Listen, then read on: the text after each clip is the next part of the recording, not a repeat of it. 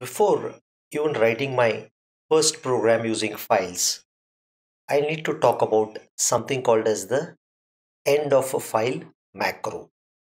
First, let me clarify what you understand by the word macro. We have already used it, it's just a big word. Suppose I define pi as 3.142. Pi is an example of a macro. That means wherever pi occurs, it will be replaced with 3.142. Similarly, capital EOF is also a macro. Now you will know what is EOF. EOF stands for end of file. And on operating system to operating system, it has a different value.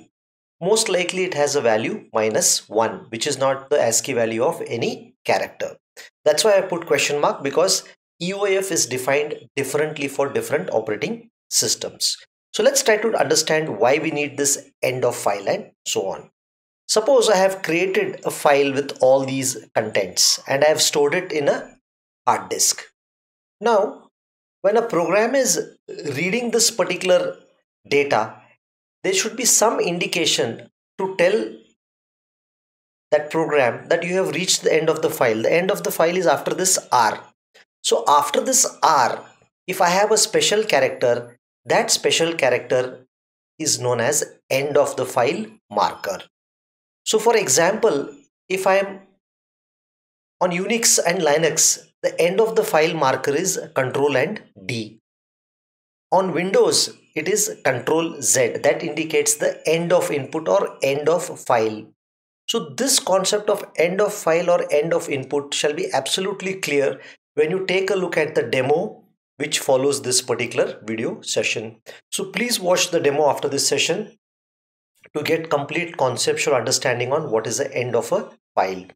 In simple words, end of a file is a special symbol or a keyboard combination which indicates that I am not going to give any more input. Alright, so EOF is a marker. Generally, it has a negative value. So in order to understand end of the file, let's take a look at a small piece of code, okay, on my left. I'm going to demo a piece of code using a function called as putchar. Putchar stands for put a character onto the screen. Alright, so let's see what this program is. First thing what I have done here is I have defined a file pointer fptr, which is a pointer to a file type of a structure or a file type of a data type. We'll know why we have used int ch in a while, but for now just look at file star fptr. So using file star fptr, I am opening a file called as a sample.txt in read mode. Here I am assuming that the file has already been created. If this file is not created or it does not exist, then this is what is going to happen. The value of fptr is going to be null, because fopen is going to return null as the return value if this file does not exist. Then what happens is, if the file does not exist, then I need to give a message file open error. And since if the file does not exist, I cannot continue with the program. That's why I use this return -1, or I could also use the exit, which will come out of this problem. So this step you need to really understand.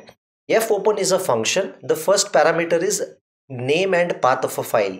Suppose this sample.txt exists in the D drive. So I could in double quotes put it like this. I could say D:2// because backslash has a special meaning in C. To remove the special meaning, I need to give one extra backslash. So suppose in double quotes, if I had put D:\/ sample.txt, on the D folder, this sample.txt would have been opened for reading.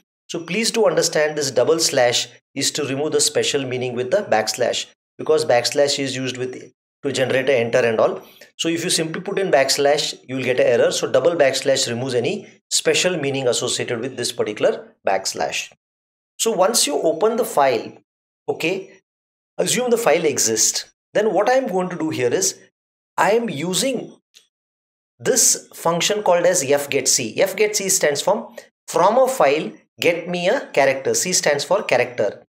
fptr is this particular file pointer which links your program with the actual file on the disk. So fptr hides all the complications that you need to deal with while working with files. So what it does is this function fgetc has only one parameter, which happens to be this file pointer. So what this fgetc will do is it will read a first character from this particular file. It will read the first character from this particular file and it will assign it to ch. Since it reads the character and returns the ASCII or integer value of it, that is why I have defined int ch as a int. The return type of fgetc is integer. That's why fgetc is return value is assigned to ch, because ch happens to be an integer type of data. Okay. Now it is important. As long as I have not reached the end of the file, what I am doing is the character which I read is copied into ch. Putchar is going to display this character on the screen.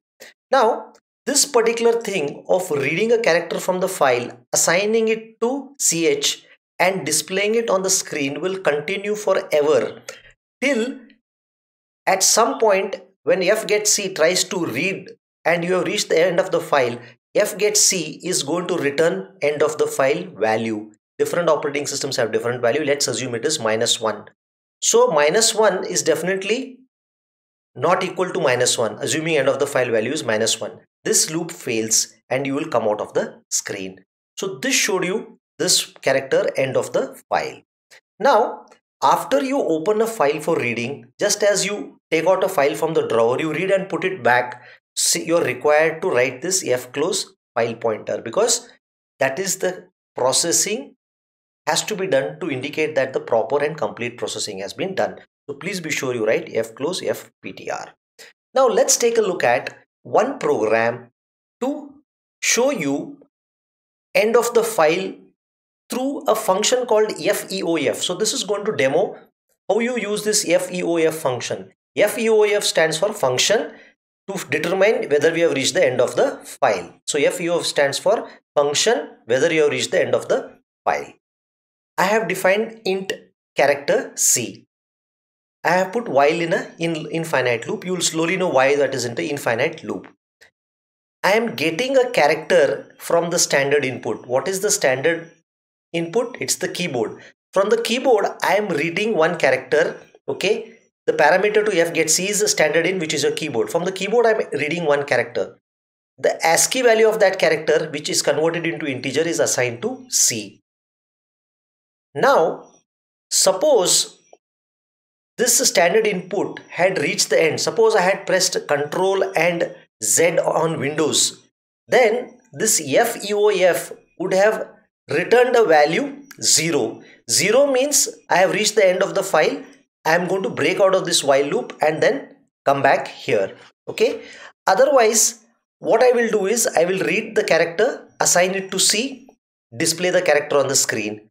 I'll read the character, assign it to C, display the character on the screen. Let me give you an example. Let us say my file is just this one line. So it will read one character at a time, alright, and it will keep printing this character. At some point, what is going to happen is I am after G, it is the end of my file. So what will happen is when fgetc tries to read from the keyboard and I have pressed Ctrl and Z on the keyboard, end of the file value is sent. Okay, standard input returns end of the file. So if I test with feof function the standard input, this will indicate that I have reached my end of giving input and I can break and come out. So this particular program should really help you understand how to use this feof function. So the parameter to feof happens to be your stream. Stream can be your input device like keyboard, it can be a file, pointer, anything and so on. So again, to understand this program as well as the prior program, please take a look at the demo which follows this particular program. Then you are going to get a complete understanding of what I have explained here. Maybe you will have to look at the explanation once again after the demo to get complete conceptual clarity.